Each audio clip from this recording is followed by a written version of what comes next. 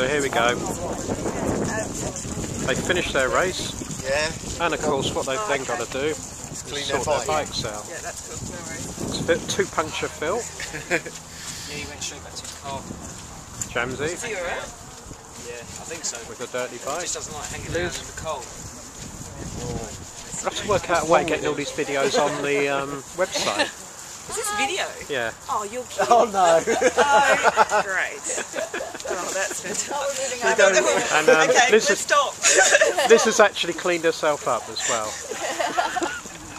So's James. He had a lovely smear along his side when we saw him. Yeah. But of course, this is the one problem with cyclocross racing. Yeah. There's only one hose, so you got to wait your turn. I think there were 2 power movers. Yeah, that was brilliant. 2 powers. Oh, and there's Isabel and Piglet. Except for the stupid thing that started. The mummy Mel was ready. decided. That's it. Signing off for this week's cyclocross.